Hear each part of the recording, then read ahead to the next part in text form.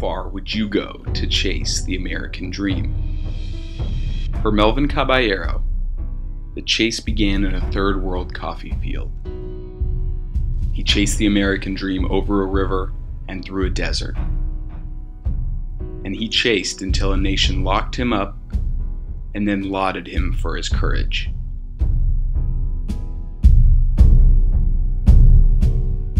Melvin Caballero is the American dreamer. Melvin Caballero's last name could not be more fitting. In Spanish, Caballero means gentleman. The soft-spoken and quick-to-smile senior at Bridgewater State University appears to be a typical college student. He works at a restaurant to pay the bills, he's done some traveling, and he spends Sunday evenings with his family for a home-cooked meal. Lord, we thank you this afternoon because we're here reunited with the family.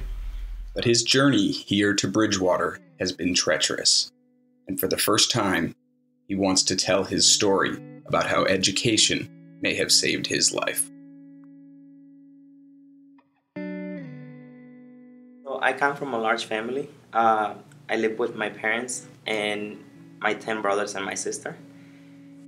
And we grew up in the mountains picking up coffee from the trees.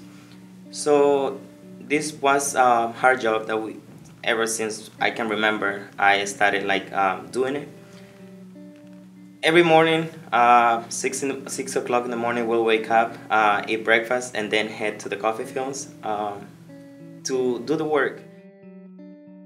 Working long, back-breaking hours, 6 days a week, didn't allow much time for a traditional education. Well, education in my family wasn't the number one priority. The most important thing for us was to learn how to work in the fields. Going to school was something that we wasn't encouraged to do. We will go to school, do the first, second grade, learn how to read, learn how to write, spell our names. Almost all of Melvin's siblings didn't even advance past the second grade. When I started going to school, I started liking school. I was helping my teachers in elementary school to revise exams, and I liked that. I felt special doing that. That was like a way to break the model that in order to succeed, all you had to do was work in the farms. There was this thing that was waking up, like telling me, if you go to school, you can succeed. And so Melvin's dream of studying in the United States was born. But whereas his brothers crossed the border illegally to become dishwashers at a restaurant in San Francisco, Melvin had his eye on education and education alone. So at just 16 years old, Melvin left the only world he'd ever known and said goodbye to his family on May 5th, 2008. I was excited because I was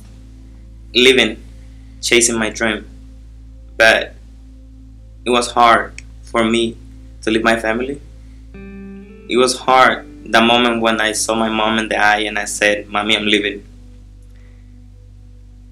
That broke my heart. I started crying. I tried not to cry because I don't want to see Mommy crying. But I felt that I had to do it. In order for me to support my family, I felt that I need to leave. I knew that I couldn't, in Honduras, I couldn't reach to my dreams.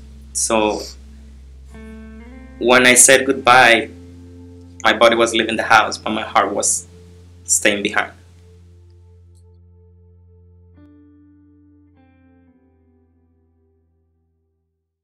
The seriousness of what he was undertaking dawned on him the first night. Armed guards snorted cocaine and threatened to shoot the immigrants in the head. When one girl was dragged into a back room by a guard, Melvin could only watch.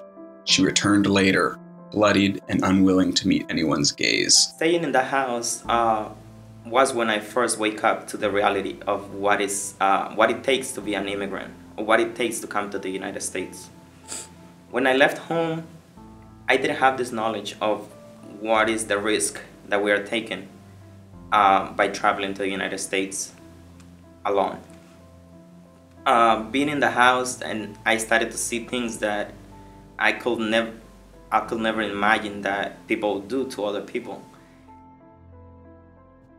Hungry and afraid, Melvin couldn't wait to leave the house.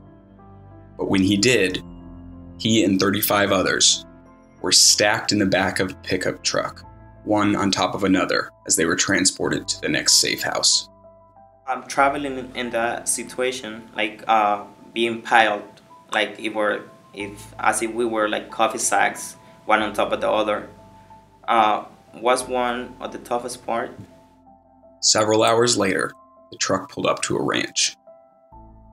Not long after, Melvin and a larger group of about 120 immigrants were told to get in the trailer of an 18-wheeler. The overcrowded trailer was full of animal feed and patrolled by an armed guard. As Melvin clutched desperately to a small bottle of water, the armed guard threatened to kill him if he defecated inside the trailer. The animal feed, he explained, was more important than Melvin's life. It's like as if you were dying little by little. At the beginning, it didn't hurt so much, but as time was passing, there was a point that personally it makes it difficult for me to talk about it. I reached to a point that I asked God to just kill me, to just die. That was really hard because although it was my decision, I felt that I didn't deserve to be in that position. I was just 16 years old. Eventually, the doors to his coffin swung open. After arriving at a home in Reynosa, Mexico, Melvin stayed for 6 days just a stone's throw from the Rio Grande River. The United States was on the other side of the water. That was the point when I saw my dream, right across at the other side of the river. Journalist Jorge Ramos recreated the swim from one bank to the other to show what these immigrants face. Strong undercurrents push us at least 200 yards from our starting point. Just imagine, what would it be for a kid? Melvin was one of those kids, and he can still recall the panic he felt as he fought the current. Somehow, I don't know where did I get strength from, but I reached the other side of the river. I stepped on American soil, and that was just amazing. So they crossed the river, they risked their lives, and the American dream for them starts right here. Without knowing that there is more struggles to come. After a day of rest at another safe house with dozens of other immigrants, a group of 20 were told to start walking. For 5 days, the group of 20, which included a 75-year-old man and a 4-year-old boy, walked through the desert. They survived, Melvin said, like wild animals. Melvin wasn't sure where he was going, who was in charge, or where the police might be waiting. On the 5th night, he got an answer to the last question. The immigration police were on the group seemingly out of nowhere, and a girl named Ana from El Salvador, who had been sleeping on his lap, was taken into custody. One of the officers got a hand on Melvin, but the terrified boy wriggled free and ran. Melvin managed to reunite with several members of his group and got in a car, driving for 4 hours. The driver told them they were 10 minutes from a safe house, and that's when Melvin heard sirens. I was getting ready to start running when the police officer came and he punched me right in the face. And I have a mark on my face that I don't think is ever gonna go away. I was covered in blood and I started crying because I needed that opportunity. I needed to escape. I needed to run. So maybe when the police officer saw me that I was covered in blood, he thought, oh, this guy is already done. And As I was running, I just remembered that I felt a pinch in my back, and that was all. Melvin had been hit with a taser, and he was going to an immigration detention center. For 4 months, Melvin was housed at the U.S. Custom and Border Protection's Harlingen Station. After staying the mandatory 30 days, Melvin requested his deportation back home to Honduras, but the judge, curiously, wouldn't deport him. His next stop was the airport, for his first ever flight, and it was headed to a place called Boston. A Honduran-American family living in Hyde Park wanted to sponsor Melvin's entry into the United States. The Escobars took him home and treated him as their own. Yo le decía, Melvin, ¿por qué tú te escondes si tú ya estás aquí en esta casa? Tú eres parte de la familia también. Granted a temporary stay in the United States, pending a commitment to pursuing an education, an emboldened Melvin began attending Boston International School at 16, despite not speaking English. He excelled in the classroom, finishing near the top of his graduating class and being honored with awards from the school, as well as late Boston Mayor Thomas M. Menino. Away from school, Melvin's acclimation to Boston was quick. He became comfortable with his new neighborhood. So it's pretty nice, always quiet. A brand new climate, and all of the animals in his new home in Hyde Park. There were little reminders of home everywhere. These are the colors that they paint the houses, like on the outside in Honduras. It's like Really like, bright. like just really bright colors, like the blues, the yellows, like just really bright colors like this. Oh, yeah. Plantains always. Yeah, always happy. Of course, he grew closer to his new family, too. Sometimes I barely remember when he first came because I have so many memories of him recent. Yeah. And I love him. This brotherly love is, well, brotherly. Melvin and his 3 newest siblings rib each other constantly, and they laugh a lot. But the family also knows every detail of Melvin's struggle. I worry sometimes to go to church. For Melvin, the Escobars went from strangers to saviors. We grew to be like best friends, and basically we're blood now. That's how I see it. Que como que él nació de mi vientre, como mis hijos, como Napito, como Rosa, como César. Él sabe que desde que llegó aquí con nosotros a este hogar, nosotros lo recibimos como un hijo más que no era de nuestra sangre. Makes me feel special, and that makes my love for them to grow. So like, I feel like that every day that passes by, I love them even more.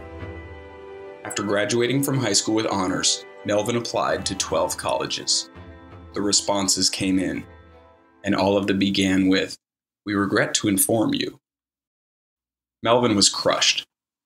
By the time his 10th letter came back, he was too dejected to even open it. It's a good thing he did. Bridgewater was the only place that knew or had an opportunity for me. And when I came here, I felt welcome. I felt at home. The university's social justice mission spoke to Melvin. Its professors challenged him, and its opportunities opened up another new world for him. He completed a service trip to support the homeless population in Arizona, and later went to Florida to work with migrant families.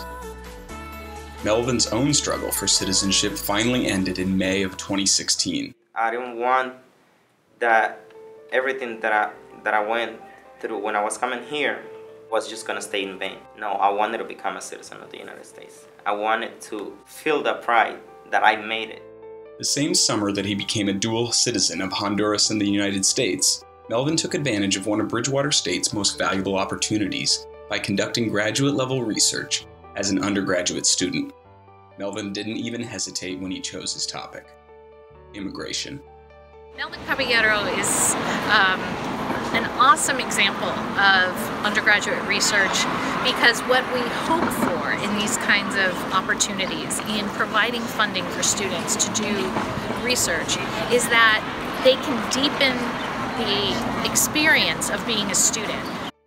Melvin's research earned such acclaim that he was selected to go to Washington, D.C. to present his findings to policymakers and the higher education community at the Council on Undergraduate Research's Posters on the Hill event. As a newly minted American citizen visiting his nation's capital for the first time, Melvin naturally wanted to take in the history of his adopted homeland. And he was given a tour of the city by Bridgewater State University's Director of Undergraduate Research, Dr. Jenny Shanahan. Dr. Shanahan has guided Bridgewater State students to the conference every year she's been on campus, and in total, the institution has sent student representatives to the nationally acclaimed conference 7 times. When I was at the Martin Luther King Memorial, I felt like crying because I know he fought for civil rights and for freedom. And I felt that what I did, I came to the United States, I came to looking for something that I didn't have in Honduras. But he did more than just soak up history from the outside looking in. So you're on your way to the Capitol? Yes. How does that feel? It's good. I don't really believe it, but I guess it's real. Melvin shared his story and research with education policymakers and legislative staffers. Senator Elizabeth Warren received a copy of his findings, and he took a tour of Congressman Stephen Lynch's office. Everywhere he went, he retold his story. These meetings proved to be insightful. Everything that I went through, that it was worth it. Powerful. And emotional. Melvin was hundreds of miles from home, or thousands depending on how you look at it. But DC felt like an extension of the Bridgewater area. Bridgewater State, huh? Yes. I'm from West Bridgewater. Okay. I used to work with President Clark as well, so there's a Bridgewater connection here. Yes. I thought I'd be working here when I went to Bridgewater. So. Right? I never thought that was going to come to the Capitol, right? And yet, there he was, presenting both his findings and his personal experience to people who needed to know about it the most. And, I was born in Honduras. It was a big family of 10 brothers and 1 sister. Most of them, they just see it on the news, but they see it from a different perspective. They just see from the perspective that immigrants are taking over, that immigrants are taking the jobs, and that they need to go back.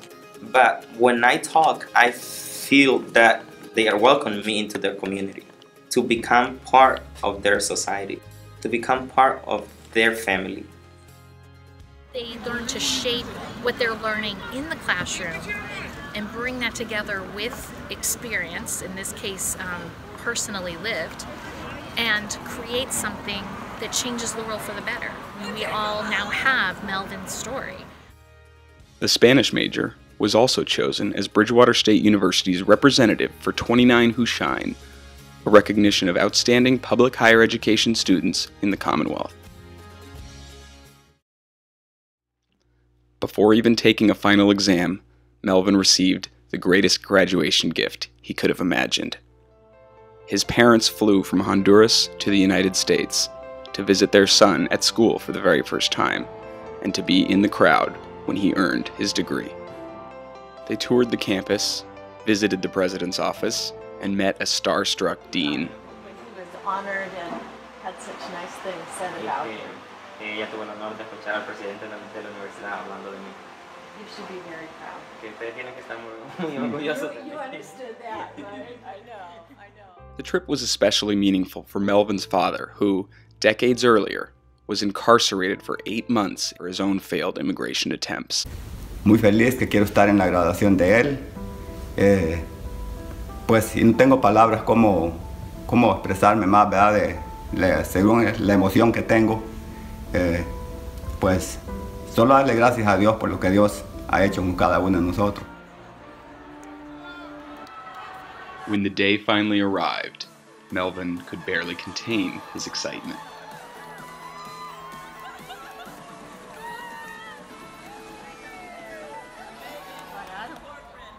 Recuerdo cuando él se vino para acá, yo lloré, pero no me imaginé que él iba a llegar a lograr lo que él tiene ahora.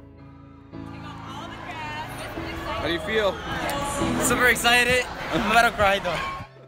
Melvin managed to keep it together across the stage, greeting President Fred Clark with a big hug. But once he got off the stage, the emotions overcame him, and what happened next really needs no explanation.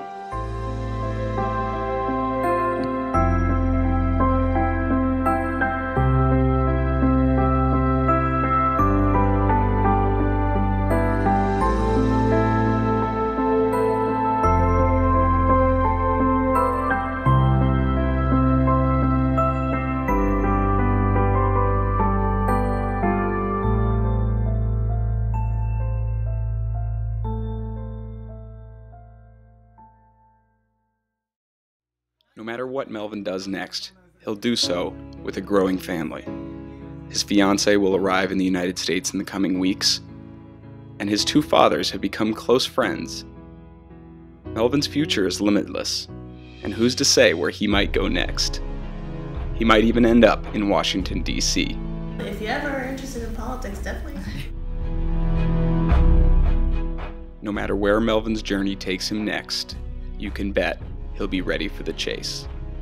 So this entire journey has taught me to see the person within me and to see the person a strong personality, a person that fights for what he wants, a person that doesn't give up easily, a person that can achieve great things, a person that can do more than what I have already done. And this has taught me to see my past, like my background, where I come from. Plus, it has taught me to see the greatness that I can still achieve.